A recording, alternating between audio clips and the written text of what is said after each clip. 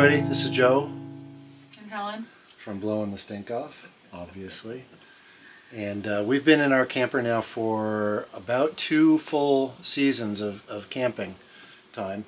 And we wanted to go over a few of the things that we found that we really like about our 2021 Rockwood Mini Lite 2204S camper. It's a 24-foot long camper with twin beds.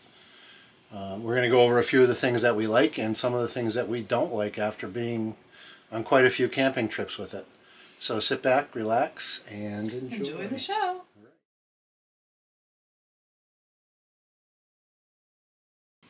So this is our bedroom with the twin beds, which we love. It does come with an insert that you could put between the 2 beds and make it into a king-size bed, but we prefer the twin-size beds just the way it is, so we don't use the insert. So far, the bedroom area has been fine. I know a lot of people have issue with the mattresses that come with the campers.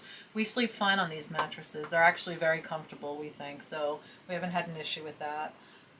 The storage space above the beds is great for, that's where we keep our clothes, and it's plenty big for, you know, a 3 or 4, maybe 5 night trip.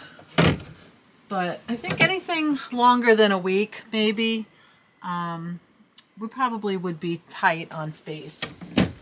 But it's fine. It works fine. I can't think of any issues in the bedroom at all. We love that it has the USB ports to charge all our stuff at night. That's very convenient.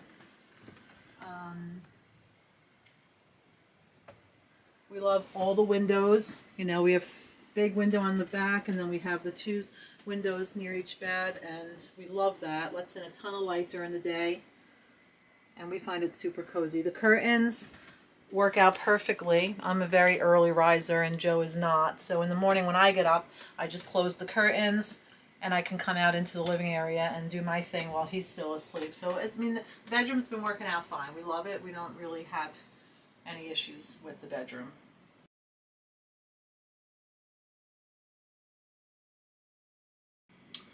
So the dinette has worked out pretty well for us. We wanted a dinette. We didn't want a couch in our camper. We wanted a place to sit down and have dinner and play games or whatever, you know, in case the weather didn't cooperate outside. So the dinette's been nice. The storage is nice up above. We keep, you know, all of our DVDs up here. And we have our dishes over in this other one that everything fits no problem at all. We have these drawers, which are very good and deep for good storage, and there's one under this seat, and there's one under this seat as well. So that's very nice. Stanley stays under there. That's his cozy spot where he takes his naps usually.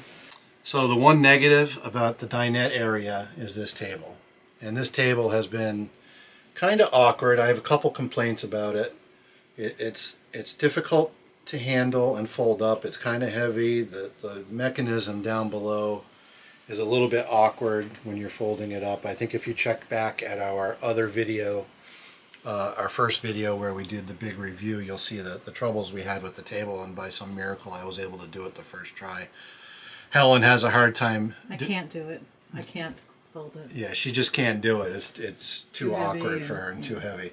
The other thing too is if you get a shot of your tea over here, this table, if I sit in the dinette and I put my arms down, you see how that tea rocked back and forth? Very shaky. Very, very shaky. So the table is very unstable, and I'm not exactly sure what it is, if it's because it's on carpet or what. But you got to be really careful when you're sitting down to eat inside. But other than that, everything else in the dinette's been great. The lighting's good. The cabinets are good. The seats are comfortable, but they're a little cheap. And when you sit down, you get little air pockets in there that are kind of weird. And if you need to get up in one of the storage cabinets, you may need to kneel on here like this and get whatever you need to do. But what happens is, when you do that, you see this crack here. So I did that when I went to kneel on it, because it's just thin wood here. And so we had to take another piece of plywood and stick it under there to support my heft when I get on there. So we didn't do that on Helen's side. She's not as heavy as I am, and so she didn't break it. No. But they're very, very delicate, and you know, if you're a big person, then they're very, very delicate. So if you're a big person, you want to be cautious when you're sitting on these chairs.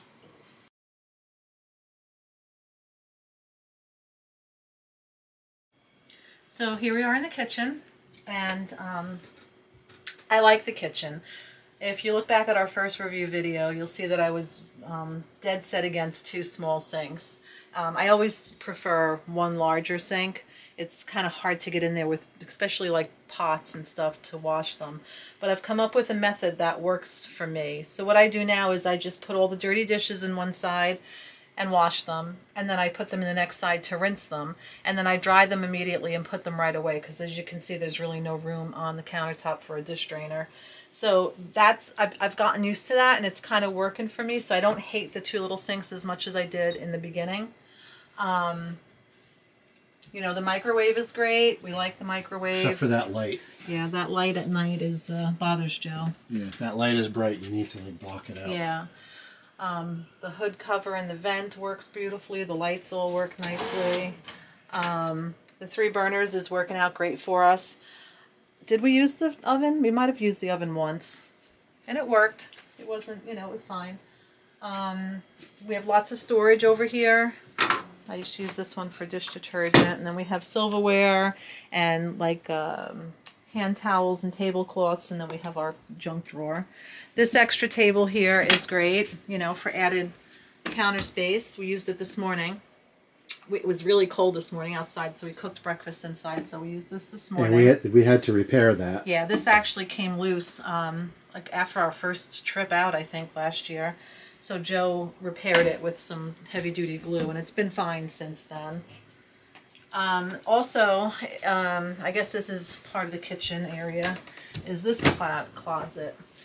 This can be used as either a wardrobe or, you know, you can take the shelves out. There's hooks up here where you can hang clothes. We generally don't bring clothes with us that need to be hung up while we're camping.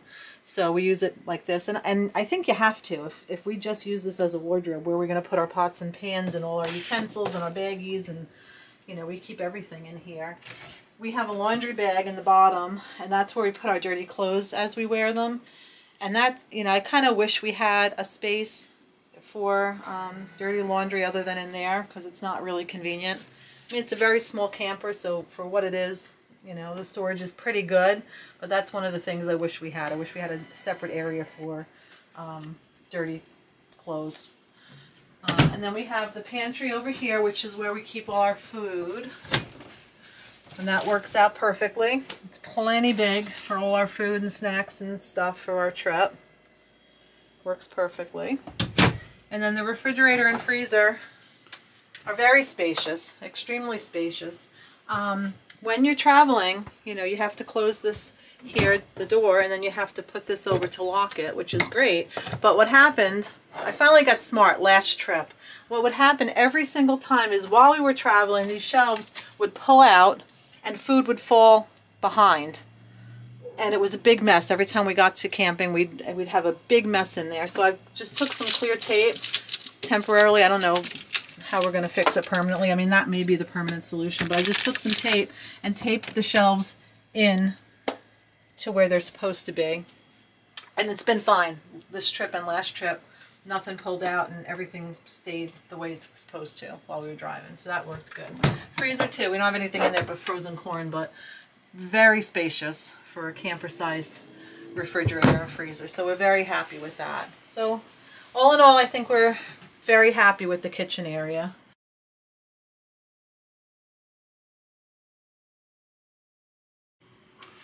So the TV area. The TV itself is a nice TV. I think it's a 27-inch TV.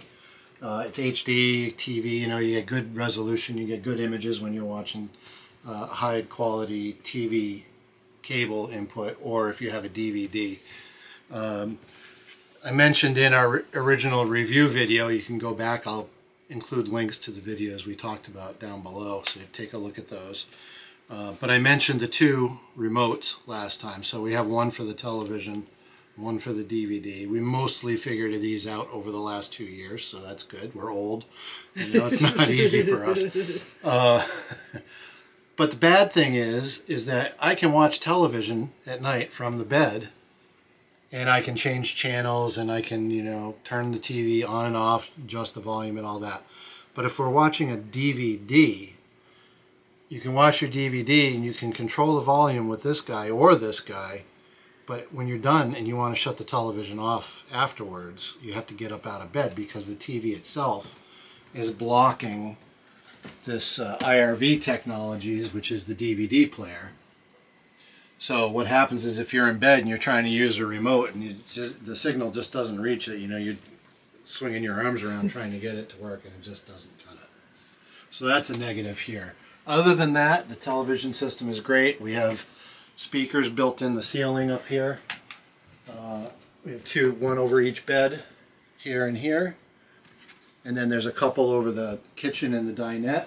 And we have a pair outside, and the sound quality is great, and they give us nice volume. So if the AC is on, which can tend to make a lot of noise, we can overcome that by turning these speakers on and cranking the volume up a little bit. So thumbs up on that.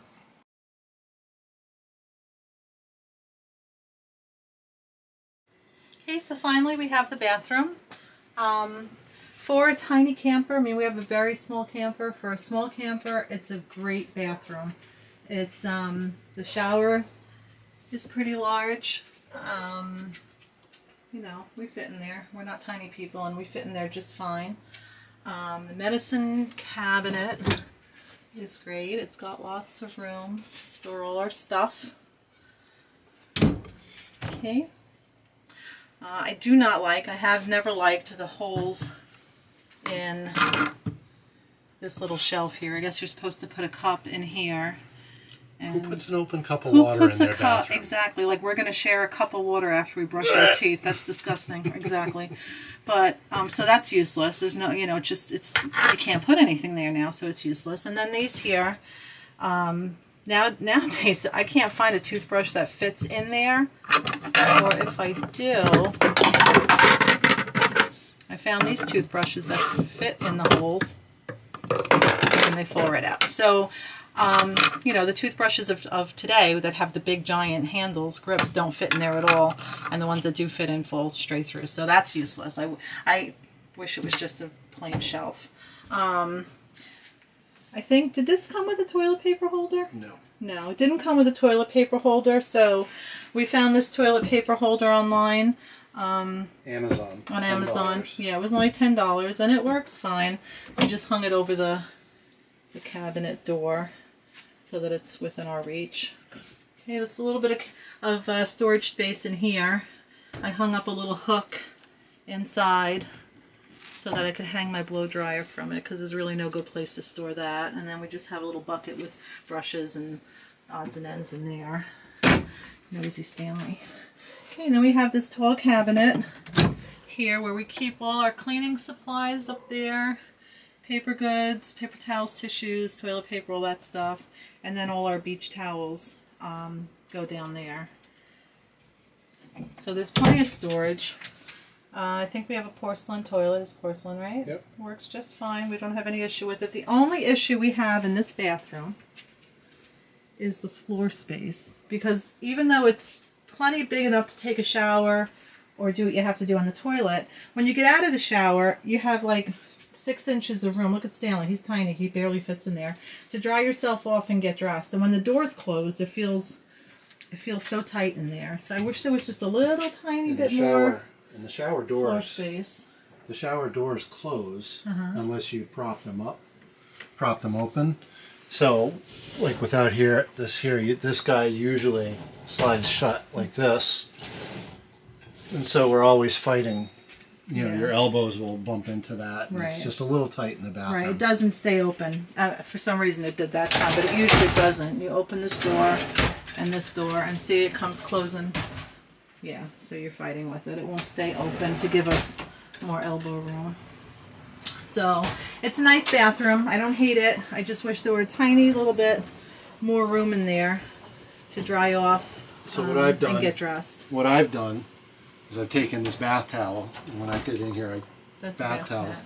I'm sorry, the bath mat, not the bath towel. I put it up there. To keep it open. But I'm 6 foot tall, 250 pounds, and there's some other YouTubers out there that do prime pooping positions. I'm not going to do that. But the door would be here, and you know, there's enough room to do what you got to do. It's not luxurious. You're not going to be reading the New York Times. No. You know, there's not enough room to spread a newspaper. Right. But for what it is, it's fine. It works fine for us. Yeah.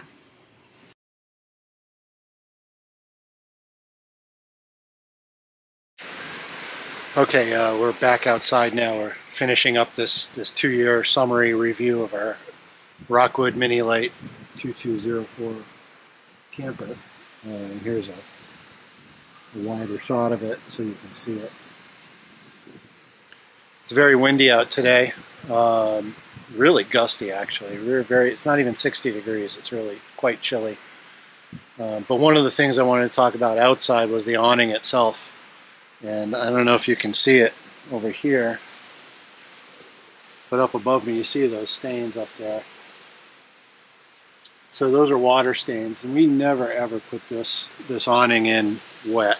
You know, we want it to dry out because we don't want mold to grow underneath it, and we don't want to have any problems, you know, with stuff happening over the winter. So we've been very careful, and even though it's rolled up and dry every trip, you know, when we come back from every trip, we still get these water stains on here. And we've tried to remove them with like magic erasers and bleach and wiping it down and trying to really do a good job cleaning it off, but nothing seems to remove it. So this awning is probably going to have to be replaced relatively soon. I don't imagine it's going to look very nice, and we want our stuff to look good. So that's going to cost us, you know, $1,000 or something to replace that, and that's a lot of money. One of the things you may remember from one of our previous videos was we were up at Saco River Family Camping Area up in North Conway, New Hampshire. Today we're at Pine Acres Camping Resort in Oakham, Mass. Very nice campground. We're going to have a review for that, of this campground for you very shortly. If it's not already out, be on the lookout for it. But if you remember our trip up at Saco River, we got locked out of the RV, so I'm not quite sure how that happened, but we were up there on our very first day, and for some reason the door locked, and we didn't have our keys, and we had no way to get in. I had to use a screwdriver to pry it open. So one of the upgrades that I did was to put this RV lock on here, and it was a super easy install. It was 4 screws and a couple batteries. You punch in a code, and it electronically opens and closes. And so now we don't need our keys anymore to get in and out. We just have to remember our code. It's 4 digits. It was a really good purchase. Very happy with that.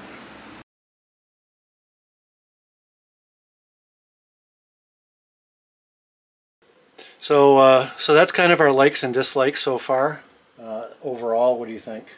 Overall, I love this camper. We did look at a ton of campers before we bought this one. We spent a lot of time. And I still think we made the best choice. We do love this camper. There's just little things that we wish were a little different, but you can't. I guess you can't have everything, right? Right. We did spend a lot of money on this because, you know, we bought at the peak of COVID. And it was on the lot. But it was on the lot. We didn't have to wait 6 or 9 months, and we had the money. So that's you know, we got what we wanted, and we were very happy because we did a lot of research, watched a lot of YouTube videos, and this one did the trick. Besides the few little nitpicks that we have, this has been a great camper for 2 seasons. Right. We're going to have it for at least 3 or 4 more years, maybe more. We might upgrade it someday to a Class A when I retire, but that's a long ways off. So until then, we'll have this camper, and we're going to enjoy it every year. So we will see you next time.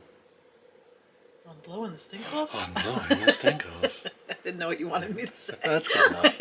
See ya. Bye. Bye.